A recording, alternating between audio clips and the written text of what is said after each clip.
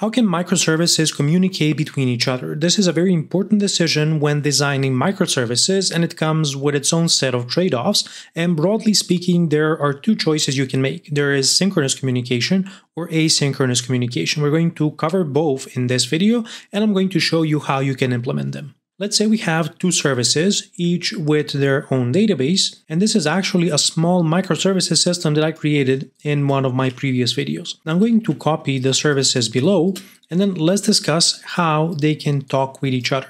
So first we're going to talk about synchronous communication. Let's say sync communication, and basically you implement this using something like HTTP, where you send a synchronous request from one service to the other using either REST or something like gRPC. The nature of synchronous communication is that it's blocking. The node service can't continue doing any work, or to be more specific, the current API request is going to block until it gets the response from the tag service. Don't confuse this with async await in C#. That's something different. Essentially, HTTP is a synchronous communication protocol. Now, on the other end of the spectrum, we have async communication. Let me update the title here. And we're also going to have our two services. Let me copy the nodes and the tag service. And the difference with async communication is that we need an additional component inside of our system. So this is going to be our message queue. We can use any technology we want to implement this. And our services now communicate by sending messages to the queue and then listening for messages from the queue. Of course, we could enhance this by introducing topics, which allow one service to publish to many services, and we could use many different solutions for the actual message queue. It can be RabbitMQ, it can be Azure Service Bus, Amazon SQS, or even Kafka, even though it's probably too heavy for just simple messaging. Now, what are the pros and cons of each of these approaches? The synchronous approach is more tightly coupled because the services need to know about each other and they need to know which API endpoint to call in order to facilitate this communication. We need to think about resilience when designing synchronous communication because any type of distributed system is naturally volatile, and we could run into a situation where the tag service is down, and in that case we may not be able to complete the request from the node service. However, the benefit of using synchronous communication is that we get an immediate response from the calling API. When it comes to async communication, we can think of it as more loosely coupled because we only need to know about the message contracts to be able to communicate between our services. Now, this also comes with managing these message contracts, serializing them, and also versioning them over time. Then we have to think about delivery guarantees, like at least once, at most once, or exactly once messaging. Typically, most message brokers are going to give you at least once messaging, and you need to deal with idempotency on the consumer side because you may run into multiple message deliveries for the same message. Another thing to consider with async communication is latency. There's more operational complexity, and there is this nice little concept called eventual consistency, where you basically introduce a delay between when you publish a message and when that message is processed, and the side effects of that processing are stored in your system. So this is the high-level overview between synchronous and asynchronous communication in a microservices system. Now, let me show you how we can implement this inside of our .NET application. I'm first going to demo the synchronous communication flow, and I'm using .NET Aspire here to orchestrate two services. I have the Nodes API and the Tags API. Each of them have their own database, even though this is running on the same database server. And the Nodes API has a reference to the Tags API, which will just allow us to call the Tags API using service discovery. Now, where this occurs is in this simple endpoint for creating a new node within the Nodes API. We have a request and a response object. We accept the request from a minimal API endpoint, and inside of this we're going to send a request, a synchronous request, to the Tags API to analyze the node and then figure out what are the appropriate tags for this node. The logic for this is implemented in this helper method here, which is going to obtain an HTTP client using the HTTP client factory that's configured to call the Tags API. And as you can see, we need to know which API endpoint to call. We need to know what is the contract for the request for this endpoint. We define this in our shared library in the DTOs namespace, and both of the APIs are going to use the same DTO to facilitate communication. We also need to know about the response, which in this case is the analyze node response. On the implementation side, in the Tags API, this is just another API endpoint. So how this works at runtime is, let me start the application. You can see our services are slowly spinning up and everything seems to be up and running and healthy.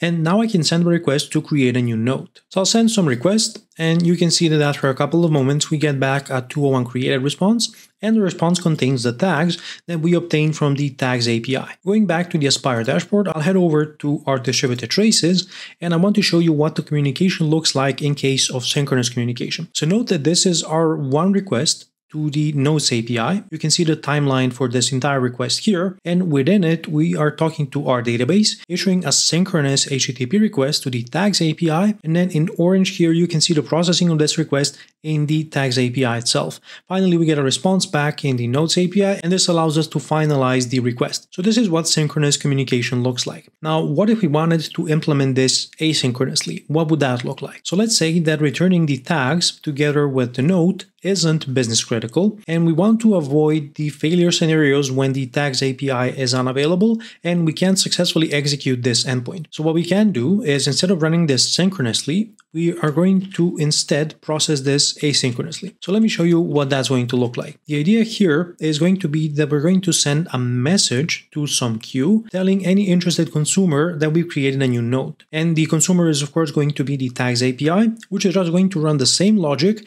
and persist the tags for this node. So how can we go about implementing this? Well, the first thing we need is some sort of messaging service, and I'm going to use Azure Service Bus. .NET Aspire already has an integration that allows you to introduce Service Bus into your app host, and I want to install the Aspire Hosting Azure Service Bus library. So let me add that, and now inside of my app host, I can create a variable to hold my Service Bus instance, and I can say builder add Azure Service Bus. Let's call this the Service Bus, and I want to run this locally using an emulator, which I'm going to configure with the container lifetime of persistent. And this is going to run two additional containers under the hood.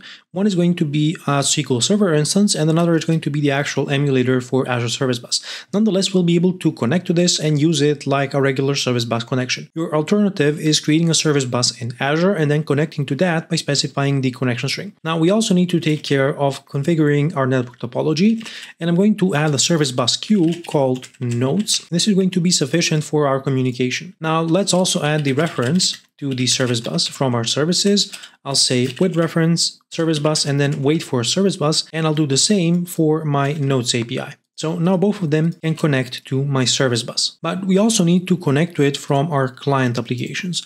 Luckily, there's also a .NET Aspire integration for that, and I'm going to use this just to simplify things. And what we are looking for is Aspire Azure Messaging Service Bus. So let me install that. And then in my program file, I can say builder add Azure Service Bus client, and I just need to specify the name of the connection string, which is going to match our resource name. Now, because this is in preview, and if you want to have telemetry, you have to set a switch for Azure Experimental Enable Activity Source to true in order to see the distributed traces show up in the Aspire dashboard. Now, I'm going to do the same for the Tags API. So I'll copy Aspire Azure Messaging Service Bus and add it to the Tags API. And in the program file of the Tags API, I'll add the same piece of code as I have here. So let me just copy the starting few lines, and I'm going to drop them in here. And now both of our applications are connected to Service Bus. Now, to make this a bit more interesting, I'm going to also add an Aspire integration for Redis. So let me add Aspire Hosting Redis to my app host. And in the app host itself, I'm going to configure our Redis resource by saying builder add Redis, give it a name, and I'm going to add with reference Redis. And then let's wait for Redis to be available in the Tags API, and I'll do the same thing in the Notes API. In the client applications, I also want to add an Aspire integration, and I'm going to add Aspire Stack Exchange Redis distributed caching. And while I'm here, I'm also going to install the hybrid cache library just to simplify working with Redis. So let me install the latest stable version. Then I'll just connect to this from my application. I'll say builder add Redis distributed cache. We give it the name of our resource, and I'll say builder services add hybrid cache. And this is enough for me to start using hybrid cache. I'm just going to apply everything to the Tags API, and I'll jump a moment into the future after I've completed this. Okay, now that we have our boilerplate code in place, we can finally start writing some asynchronous communication between our services. Now, the first thing I'm going to add is a message contract that I can share between the services. I'll add that in Notely shared, and let's create another folder called contracts. And in here, I'm going to add a new class, and I'm going to call this Note Created. Let me turn this into a record. So I'll say public sealed record, and I'm going to have the note ID as the argument. Then we're going to have the title and the content. And now that we have our message contract, we can go ahead and implement asynchronous communication from our API endpoint. I will need another dependency. So this is going to be the Service Bus client. Now, typically any implementation is going to have a similar API where you can easily publish a message using some sort of messaging client. So how Azure Service Bus works is you use the Service Bus client to create a sender where you specify the name of the queue. Of course, we could get this value from configuration, but I'm just going to hard code it for our demo. And essentially, after we create a sender, I can say sender send message async, initialize a new service bus message, then I can pass in my message as JSON. So I'll say JSON serializer, serialize, and let's pass in the message. And this is going to be note created. So let me initialize note created. I'll need to add a reference, and then I can say note ID, note title, and note content. And finally, I can serialize my note and send this to the Azure Service Bus queue. So that's all there is to it from the publishing side. Now, when we call this endpoint, it's going to publish the message to the queue, but currently we didn't write the code for consuming it. We need to implement the consuming logic in the tags API. So let me go to the analyze note feature, and inside of it, I'm going to add a new class, and I'm going to call this the note created processor. I'll need to implement this using some sort of background service, and we're going to take a dependency here on the same Service Bus client talking to our Service Bus instance. So let me add the Service Bus client. I'll need an iService scope factory, and I'll need a logger just to add some respective log statements. So what am I going to do here? I'll first need a new instance of the Service Bus processor options, and I want to set autocomplete messages to false. This is because I want to confirm the messages myself. Then we need to use the Service Bus client to create a new processor, and I'm going to add a try finally block, where in the finally statement, I'm going to stop processing the message, and I'll pass this the cancellation token. And in the try step, we need to set two things. First, we need to process the message. This is going to be a delegate that I'm going to define in just a moment. I'm also going to define the process error delegate. This one I'm going to write inline because it's simple. And after I configured my callbacks, I can say processor start processing async. Now I'm also going to delay here by saying await task delay, timeout infinite, and let's also pass in the stopping token. So then let me define a helper method called process message. I'm going to define it below. It's going to be private async task process message, and the arguments have to be the process message event args. This matches our delegate. And now we can actually implement our processing logic. So first, I want to try to deserialize the message that we get from Service Bus. I'll say JSON serializer, deserialize, specify note created, and then we can access the message by accessing the message property and then the message body.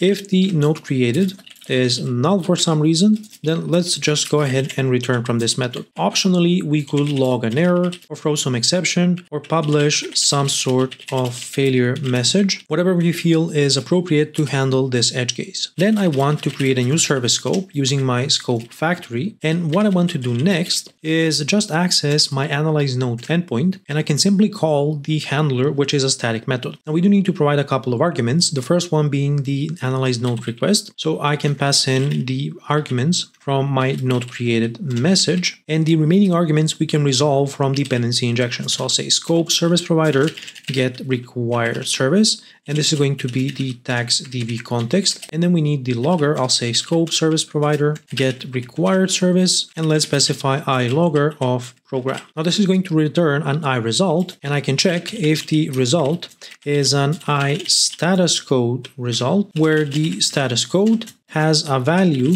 of HTTP status code. Okay, that means that we successfully called analyze note, and I can say args complete message async. This is going to mark the message as completed and remove it from the queue. And I need to specify the actual message to be able to call this method. And of course, because it's asynchronous, I need to await it. Now let's go into the analyze note endpoint. You can see here that we're just going to analyze the contents of our note and figure out which tags we're going to store. And it would be useful if we also cache these values, because both of our instances can access the same cache. Now, in order to save us some time, I'm going to drop the code for this. We'll take a dependency on the hybrid cache, And below, we can generate a cache key and just set the value by calling hybrid cache set async. We'll need to update the node created processor to specify this value, and then I need to register this as a hosted service. So I'll say builder services add hosted service and specify the node created processor. And now when we run this, we'll be able to implement this using asynchronous communication. So let me show you what that flow looks like. First, as the application is starting, you can see we have a lot more services here. There's our two databases inside of Postgres, there's the Redis instance which we added, and here is the Azure Service Bus emulator, which is running locally. It's using a SQL Server database under the hood, and here's my nodes queue, which I've configured inside of my app host. So all of this has to start up and be ready for consumption before my two applications are going to start. And now that everything is ready, we can also take a look at the graph to see what our system looks like. And now if I jump into Postman, and we send the same request to create a node, you'll see we hit this breakpoint in the create node endpoint. So we're going to use the Service Bus client to create a sender, initialize our message, and then send this off to the respective queue. This is going to trigger our processor. So we hit the breakpoint in the node created processor. This is a background service running in the tags API. We're going to deserialize this message. You can see that we found some content inside, and then we're going to call our analyze node endpoint. So let me press continue, and then this is just going to execute, store the tags in the cache, and then we can easily expose this to the nodes API using the same cache key. So I'll press continue. We should see the response back in Postman. You can see the tags are currently missing. However, if I grab the ID for this node and I send a request to fetch this node, we should be able to get the node together with its tags, which you can see here. And if we take a look at the distributed traces, you can see the post request for creating a node. It's a lot more complicated, but if you take a look at the timelines, notice that sending the node here completes, and then we are processing the message asynchronously after our initial API request has completed. So this is what the async communication flow looks like between two services from a distributed trace perspective. Now I want to mention just one more thing before we wrap this video up, and that is what happens when the downstream service is unavailable. In the case of synchronous communication, when the tag service is down for whatever reason, the communication itself is not going to function. However, in the async communication flow, if the tag service is down, but the message broker is up, we can still publish the messages just fine. And when the downstream service is available again, it's going to pick up the message off the queue and then process it accordingly. Now there's a lot more that we can say here, but I think this covers the essentials, and I'm going to expand on this topic in some future video. An interesting pattern about managing long-lived business flows in distributed systems is the saga pattern, and if you want to learn more about it, go ahead and check out this video next. Make sure to smash the like button for the YouTube algorithm. Thanks a lot for watching, and until next time, stay awesome.